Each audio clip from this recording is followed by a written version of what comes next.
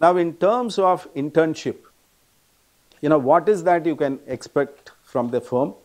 Work exposure, because it's very unique kind of a system where you will get to handle any file and do the back office preparation to begin with, and maybe later as you gain confidence and the firm gets confidence on your ability to handle, you will get to meet even the client directly or the corporate executives who represent the entity, and whatever you learn, try to apply it in practice. When I was staying in a hostel, I was preparing for the exam, and my room partner fell sick. So I wanted to buy medicine for him. So I went to the medical shop opposite to the hostel. And as I was buying the medicine, the shopkeeper asked me, what do you do? I said, I am doing CA. It was end of March. So he spontaneously asked me, oh, CA, then you must know the answer. So he asked me, on what basis do we take the closing stock valuation? Do we do the closing stock valuation? My mind was blank because I prepared for answering in the examination, not for answering a medical shop and a pharmacist. Then it occurred to me, whatever you learn, you have to apply it in real life situation. See, if you walk in this platform outside this building, and if you find a cobbler, he will not straight away look at your face. He'll first look at your shoe or chapel. If you are a potential customer, then he will look at your face. If it is already neatly polished, he will ignore you because you cannot be converted into a work assignment, isn't it? So anything that you do, you can replicate and see how it is applicable in practical situation. That kind of a learning, that will be nice. Me and my friend, who is a criminal advocate, so we both went to see a movie, and before the intermission, there is a murder of that character, hero. If hero gets murdered, what will happen? Of course, the dual role, so the second hero comes. So that's how it happens. And second off, I was engrossed with the movie. Suddenly I turned, this man was deep in his thoughts. And I asked him, what is, in case this case comes to trial court, what are the evidences for and against? He was thinking about that. Like that, as a budding professional, whatever you pick up and you get the opportunity to apply it in your day-to-day situation, so you can, with the guidance of the seniors and after discussion with the peers, you should be able to apply what you learn in theory into practice. And you will get an excellent opportunity to interact with the senior management. When you work with a team, you should be able to express your viewpoint also. You should be able to listen to the other viewpoint, express your agreement. Exceptionally, you may have to express your disagreement. And then either you get convinced or you are in a position to convince. This won't happen in the initial stages. As you mature yourself into a budding professional, you will be able to do it. There is a saying in management philosophy, if two people work together and both of them always agree, one of them is useless. If both of them always disagree, both are useless.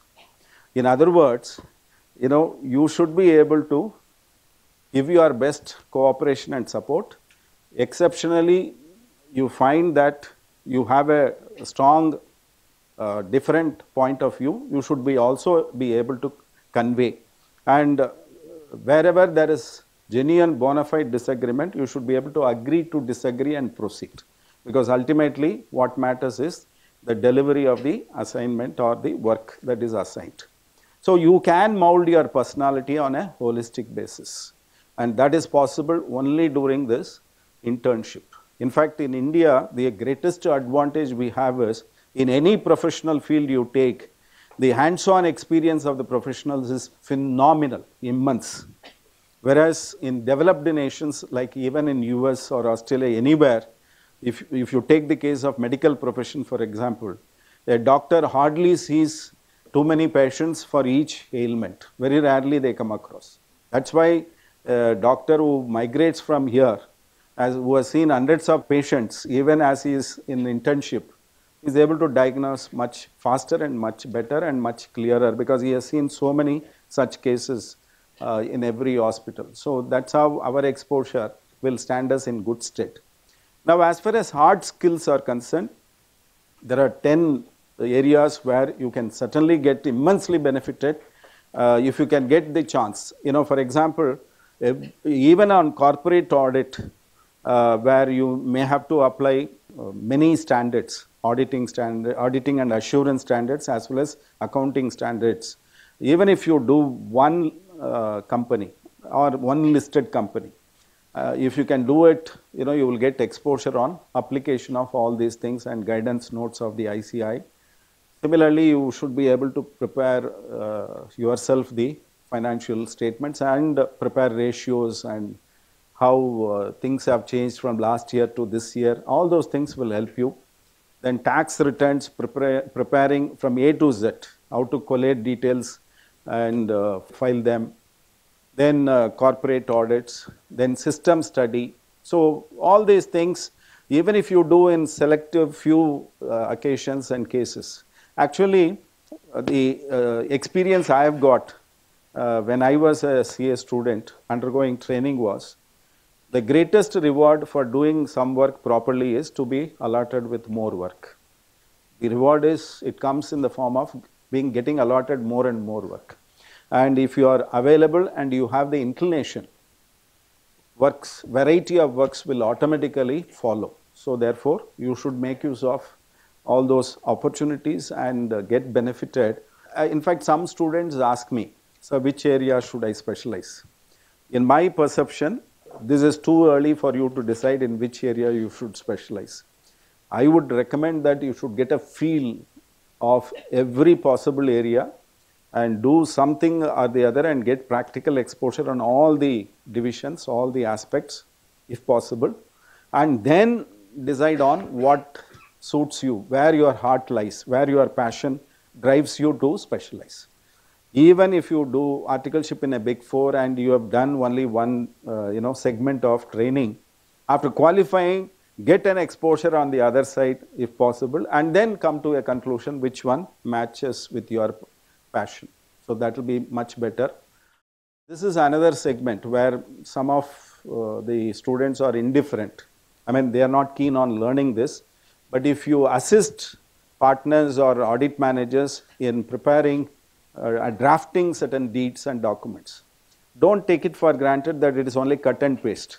Preparing a memorandum under articles of association or a partnership deed or a gift deed or a settlement deed or writing a will. I have written many wills for the clients. How I developed that skill? Only by assisting my senior who used to prepare wills for his clients. So that's how, if you do it, automatically you will find that you have the ability to differentiate case to case and how to incorporate appropriately to meet with the expectations of the clients. Suppose a client comes to you and says, I want to form a charitable trust. So please do all the requirements. If you had done it in your office, then you take off straight away. You know how to get a trust deed drafted, get it approved, and then register it with the registrar's office, and also get it recognized under section 12A of the Income Tax Act, get 80G recognition. All those formalities you will be proficient, and you can even advise the client whether 12A is better or 1023C is better. All those things you will have that expertise if you have done it even in one case. Similarly, valuation, representation before assessing officers, all those things will stand you in good stead. Your presence and representation may not be recognized officially because you are not a qualified person, but you are assisting somebody who is representing. That itself will give you tremendous exposure. And beyond a level, I had an experience where to the other person sitting on the other side, it doesn't matter who says what. The person saying it may not really matter. So long as you convey sense, you convey to the point, and it helps to conclude the hearing. conclude the case, they'll be too happy to pick up your thoughts also. That also I have experienced, because if you go well prepared, do the homework. Many instances, my senior under whom I did articleship, because of his age, I did articleship under a chartered accountant when his age was 80 to 83. That was the age period when I was doing articleship with him. And he used to fall sick often. And he used to send me with a file to take adjournment and come. And I used to read, prepare, and go. If the officer says, no, why give adjournment? It's already getting time barred. So if you know the case, we'll finish it. I used to sit because I have gone there prepared for the facts. And once I give, you will complete the case. And when assessment order came, the senior used to be surprised. He expected me only to take adjournment. I could even complete the case. And that's how your potential has to be demonstrated by proactive measures. And of course, technology, I need not tell you, you can become proficient